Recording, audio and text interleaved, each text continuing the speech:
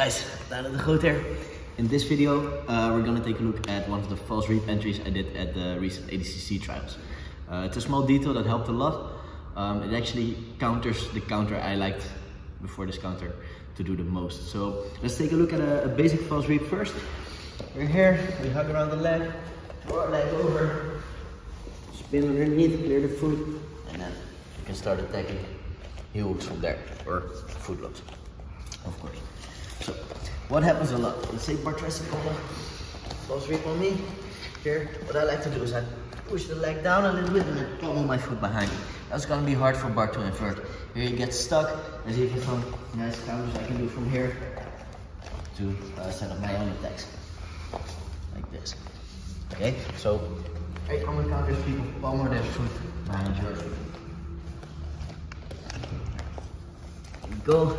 And look how Bart pummels his foot behind my ear. Now I get pretty much stuck. It's really hard to work from here. But look what happened. Bart's legs are super close together now.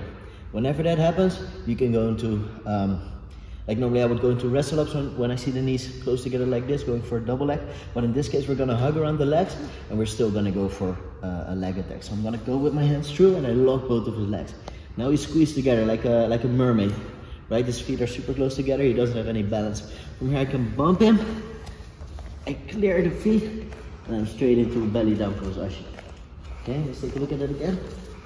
It's a very common counter against the false reap, is people pummeling their foot behind here. And if I don't know what to do, Bart actually has some nasty counters where you can pick up my own leg and start attacking it. Right, so as soon as I see him pummel the foot behind, look, I connect my hands, bringing his knees together. Now he loses all the balance, just like the standard mermaid sweep from close guard, same concept. If the feet are really close together, there's not a lot he can do. I bump him forward, lost balance, and now I clear and very close ashi.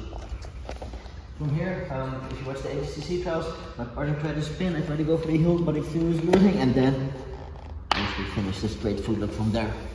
If I would have stayed with the heel hook, he wouldn't be able to spin out. So Bart spins, exactly clears the knee line. Yeah, or that. So what I do instead is I go for the straight foot look, where I have a lot more control. So let's take a look at it again.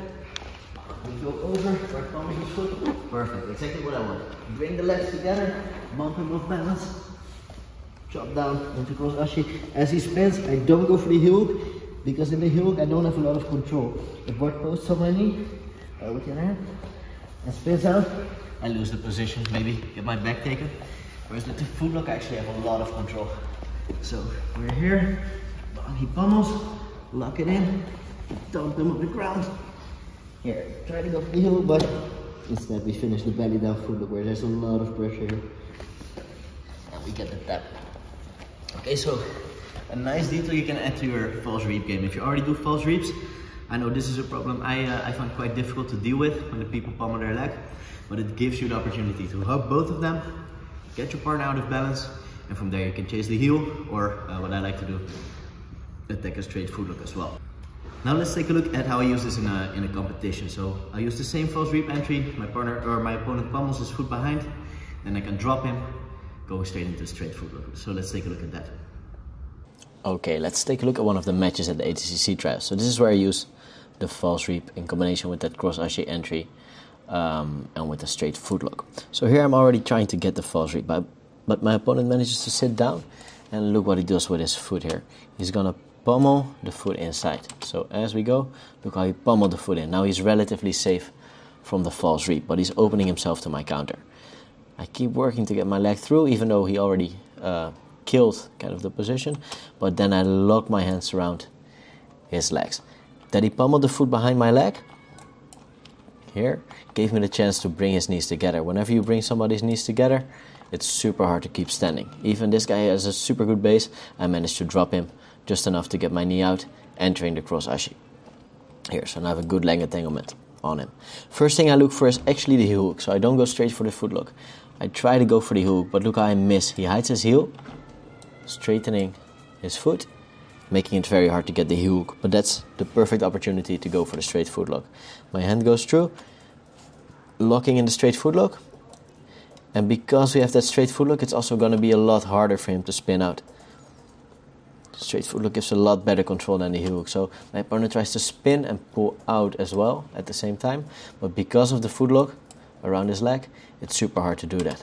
We keep spinning, and here, as I'm belly down, I can get a bend in the foot and get the finish. Let's take a look at that sequence again. So we're here, I'm already working for the false sweep, but my opponent manages to pummel his foot inside. Great defense, great counter, but when they pummel the foot inside, I can still go for the false sweep, and now his knees are super close together. So I lock my hands, drop into the ground, use that off balance to get my knee behind, and there we can attack the heel hook, or in this case, because he hides his foot really well, we go for the straight foot lock. Alright guys, so there you see it also works in competitions, that's just something I made up.